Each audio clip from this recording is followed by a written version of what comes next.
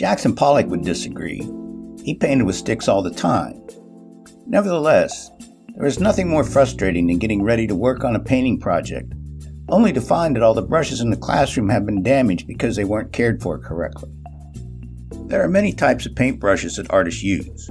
Some are meant especially for watercolor, enamel, or even oil paint. We're going to be talking about how to care for the brushes you use for acrylic painting so they stay in tip-top shape for a long time.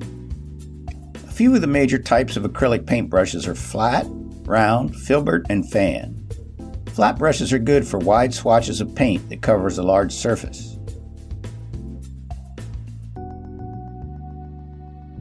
You can load more than one color on the brush for some interesting effects. A round brush is good for thinner lines and detail. The pressure you put on a brush will determine the mark it makes. A filbert is a flat brush that has curved corners. It is especially good for making soft edges or blending paint.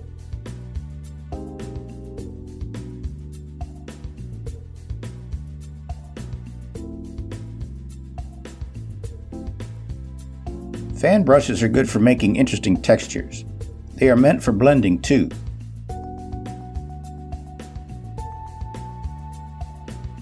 When you are working on a painting, it is important that you keep your brushes in good working order. Since acrylic paint is water-based, you can clean your brushes with water. While you are painting, you may want to switch colors or change brushes. Take the brush you are using and gently swish it around in your water container, and then use a rag or newspaper to remove the excess watery paint. You may have to do this more than once. You want to get all the color out of your brush before changing colors. If you are going to change brushes, lay the brush you have just rinsed horizontally. Don't leave it in the water, as it may cause the glue that binds the bristles to the handle to deteriorate. Because you may want to use that brush again in a few moments, you can leave the brush you just rinsed near where you are working for now. You'll do a more thorough cleaning when you are finished painting. It is important that you do not leave a brush with paint in it unattended, or the paint will dry and ruin the brush.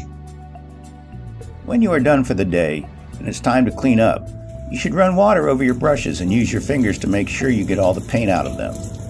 When the water is running clear, you know that you have gotten all the paint out. You can use some mild soap if you need to. Never use your paintbrush to clean your palette, as it can damage the brush. Use a heavy-duty brush, or even your fingers, to get your palette clean.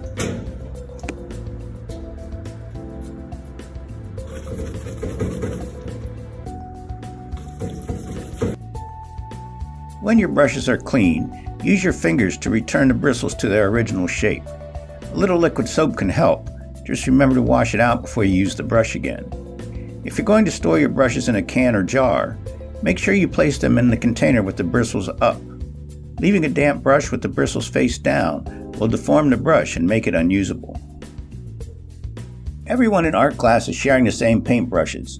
It's important to practice good brush etiquette so that you and your classmates have the best tools to use. How else will you complete your masterpiece?